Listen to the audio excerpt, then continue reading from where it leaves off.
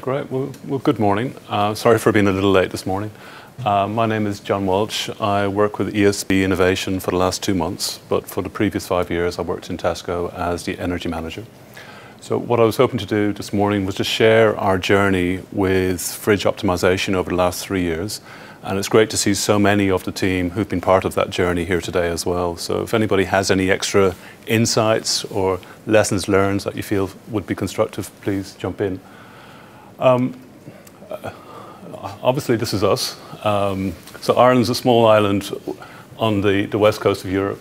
But from a fridge perspective, and it's worth just starting with this, it's actually a great place to be a fridge maintenance manager or a fridge design engineer, because we have a very, very mild climate. So as you can see, our highs, unfortunately, aren't that high, and our lows aren't that low. So we have a very mild climate. One of the quirky things about Ireland, though, which is again worth pointing out, is we've got incredibly high humidity.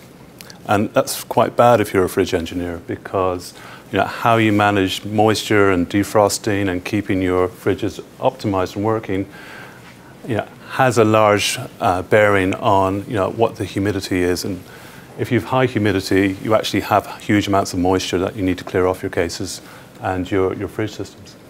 So good news in terms of the temperatures, bad news in terms of the humidity. So a little bit about Tesco in Ireland. In Ireland, they have about 150 stores, about 149 stores. The extras are the super big stores. The super stores are kind of the mid-sized stores, and you can see just looking at the profile there, the majority of the stores in Ireland are mid-sized stores. There's about 30 expresses and about 21 petrol stations, with about 13,000 retail employees. In terms of energy, the estate uses about 170 gigawatt hours per annum of electricity, about 80 gigawatt hours of gas, and then for any of the stores that are off-grid, it uses either LPG or a very small amount of heating oil, and actually more and more wood chip and biomass. So 3 or 4 years ago, when I started working on the energy team, there was lots of immediate questions that jumped out, and this graph here is a typical graph of a Tesco store's energy profile.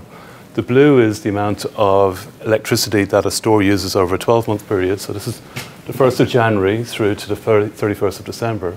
The blue is the fridge profile. So this is all the energy that the fridge uses.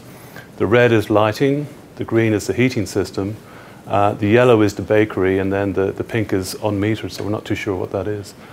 But what you can see here with the blue is it's very erratic. We had lots and lots of questions as we started trying to understand this. Why is it so large? Why is it the biggest load in the store by far? Why is it so variable? Obviously, there's a dependency with ambient temperature, so you could correlate this to ambient temperature. But really, why are we seeing these sort of huge erratic swings? What's going on here? And when we started to benchmark and map and model stores to stores, what we saw was different stores were behaving very differently to the same conditions. So if we had a temperature swing from, say, 14 to 18 degrees, some stores would react dramatically and some stores would manage it quite comfortably. And we tried to understand what's driving the different responses to the similar conditions. And then ultimately we wanted to try and better control the systems. But I guess we had lots and lots of very fundamental questions. But as an energy manager, this was a great opportunity, but a great challenge at the same time. So we set up a natural working team, and we tried to find all of the key stakeholders who would have an influence or some expertise or some knowledge on how the fridge systems worked. So we decided we needed to work with the energy team. Also, the maintenance team was going to be a real key stakeholder because they understood the day-to-day operations and the history, and they had the engineers in stores working on the different fridges. So they would also be a very key stakeholder for us. We had lots and lots of data, so we have a long-term partnership with IMS, who are here today, which is great to see. So, they provide the data platform to integrate the control systems for our fridges onto the Tesco network. So we had the ability to capture huge amounts of data. So again, we wanted to include them in the natural working team. But we also realized that although we had huge amounts of data, we really weren't data mining that data very well. And there was an opportunity there to try and use some big data tools to get some insights and understanding as to how the systems were really working, which is why we approached the IBM team at the time. We also brought in Danfoss, who are our fridge control specialists, as part of the natural working team. And each week we'd try and meet on site in 1 or 2 stores, understand what was going on. We'd have a look at the data, see what the data was trying to tell us. We'd also have a look at the physical conditions to see what was physically going on in the stores. The fridge engineers would run some trials or optimize particular cases or particular compressors or condensers, and we would try and understand from the data what were we seeing. And then when we overlaid the energy profile, we tried to model out how the system was working in practice.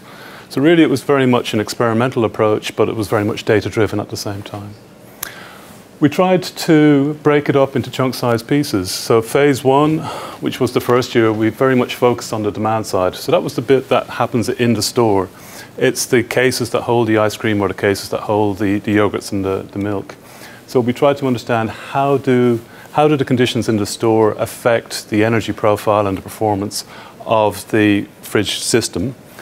The second year, then we focused on what goes on the roof where the compressors and the condensers are. And then the third phase, which we ran last year, was trying to mirror the two, the supply side and the demand side together. So kind of just looking at some of the insights we got early on, which drove a lot of the thinking, we started to use the data coming out of the IMS platform, applying the IBM big data analytics approach to it to drive out some kind of simple visual ways of looking at how our fridges were performing. And this one was quite insightful for us because what it shows is how long do different cases take to defrost. And it was a view of the cases that we hadn't seen before. So although we had the data, we were maintaining and running our systems, we hadn't had this perspective. And what we could see quite clearly was that some of our cases were taking about 40 minutes to defrost, and other cases were just taking just 20 minutes to defrost. And again, nothing hugely insightful about this, but it was, applying the big data analytics engines to this allowed us to crunch those huge amounts of data to provide us very simple insights. And when we saw these graphs, we went, oh, there's something to this. Why do some of our cases take 40 minutes, some of our cases take 20 minutes? And then we started to have our maintenance and engineering teams do deep dives and try to standardize and apply simple setting changes so that we could drive all of our case performance down to 20 minutes. And likewise, when we started to look at different temperature profiles of the cases, what we could see was that some of our cases, at the end of their defrost cycle, were never reaching more than 0 or 1 degree, which meant actually the case was never fully defrosting. And again, the data was there, it was available to us, but if you have 70 million data points per store per year, you very quickly get lost in the volumes and volumes and volumes of data that are there. So once we had identified the issue using the data reports, we were able to go in and correct it, put in place the corrective actions and a new maintenance regime. And in this case, we had to reset some of the probes so that we could ensure that our cases were defrosting up to 8 or 9 degrees each and every time. And again, just a different perspective on kind of the operational performance of the cases in some of the stores. So what we're looking at here is the valves inside the cases and how often are they 10% open or 20% open or 50% open. And what we can see for these cases is they've got a nice distribution at about 60%. And this one here is also somewhere between 40 and 50%. But these valves here are stuck open all of the time. They're 100% open. So it means that the case is never being satisfied and that the fridge system is always running to try and keep the cases satisfied. So again, it was using these insights, using a different way of looking at the same data, and then having a cross-functional team who could take the data, go back into the store, make the physical change, and then we'd go back and review the performance after the change to see, what had happened, allowed us to unlock a lot of the savings that were available to us. And just in terms of, ongoing trends, What we're looking at here then is a defrost cycle. So we're looking to see how long does it take for a typical case to defrost, and it's taken us about 30 minutes, or it takes about 30 minutes for the case to recover. And then you can see an event here, and the case is taking about 60 minutes, it's taking an hour to recover after a defrost, which again gives us an insight to allow us to send in our engineering and maintenance teams to be able to go and put in place a corrective action. So, after working this through, taking the data, doing the data crunches, developing insights, working in the store with the engineering team, making the corrective actions, going back and looking at the data again. It was very much an iterative process for about a year. It allowed us to develop a number of insights and come up with some policy changes which we were able to apply. So one significant one we made was we were able to change the number of defrosts for our frozen cases from, in this case, it's from 4 a day down to 1 a day. And what you can see is that this is the energy profile from doing that. So you can see quite a dramatic step change here. And it's this ability to be able to look at the data, work the data, make the change, but then to go back and see how does that change take effect, not just on one case or two cases, but across the whole estate, is where we found a lot of the power of the kind of the big data engine. Because when we started to look at just a pure volume of data, sure, you could do this for one store or two stores or one case or two cases, but when you start to multiply it up by thousands and thousands of cases, suddenly the data volume becomes too much. So over the program, and what we're looking at here is the fridge load for our store in Maynooth. And this is a 3-year profile. And what you can see is the summer load is quite high. Each year you can see the summer spike, but what you can also see is the dramatic step down year on year from this program. So when we started, we were running at about 3 megawatt hours a day. And then after we made a number of the changes, we came down to about a stable 2 megawatt hours a day, which is about a 33% saving. And we haven't applied any new equipment. We're still running the same number of ice cream cases, the same number of milk cases. All we've done is we've taken the insights from working with the cross-functional maintenance, data, and engineering teams and brought those 3 teams together. And using data, we've been able to find ways to run our systems in a smarter way. So some of the key learnings, some of our cases have very different profiles, and we were trying to apply the same setting and the same configuration across all our cases in the same ways, but actually some of our cases perform very differently.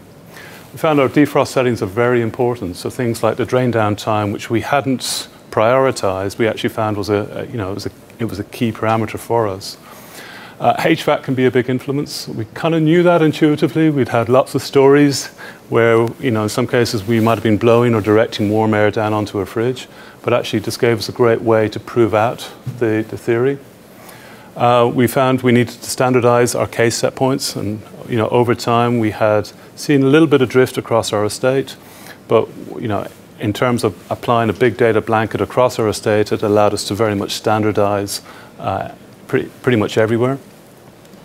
We also found that store temperatures have a large influence on some of our systems. So when we were able to take some of the temperature out of the stores at night time, we saw quite a strong performance on our fridge system. And just in general, there were lots and lots of opportunities to better operate the fridge estate through data automation. So that profile of a 33% saving, that's been our primary store. But in general, we've seen kind of 20% savings in the other stores where we've deployed similar policy changes. But I guess the key lesson for me has been, the collaboration between different teams. I think no one team has all of the skills and all of the experience to be able to unlock these sort of savings. But when you start to bring together data, maintenance, engineering, and bring together natural working teams and drive that collaboration, you can really unlock large savings. So, any questions? What learning did you have on store temperature and what you do to reduce the rotation? I guess there was 2 things. One was that we made sure we weren't directing any supply ducts or supply fans directly down onto cases, particularly the well cases are highly sensitive to HVAC. And then the other thing we do is we apply a night setback, so that at night time we allow the store temperatures to fall away, and we see a strong benefit on the fridges when we allow the store temperatures to fall away at the same time. Right. And you were talking about cases where you talk about frozen cabinets or refrigerated cabinets? Both, but we see the chilled, the chilled case has been a lot more sensitive than the frozen cases. Just to maybe add one commentary to that, because it kind of was an interesting curiosity from our side of the house with data. One of the key drivers of the HVAC interaction was on the basis that we saw the 25th of December as the only day of the year where the store is actually unoccupied. And you actually see, when you analyze the data, you can actually see there's a significant difference in the energy load. All of the control data is definitely statistically different than Christmas Day. And that's just basically one of those original thoughts that said there's something going on Christmas Day that makes it different than all of the other days, and then that's when the HVAC conversation started.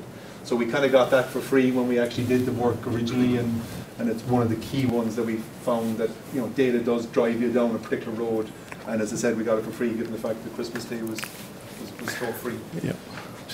Did you track any replenishment in refrigeration cases? So more stock going in, did you do any of that analytics, the behavior of people against the cases? We did a piece, and there is some correlation, but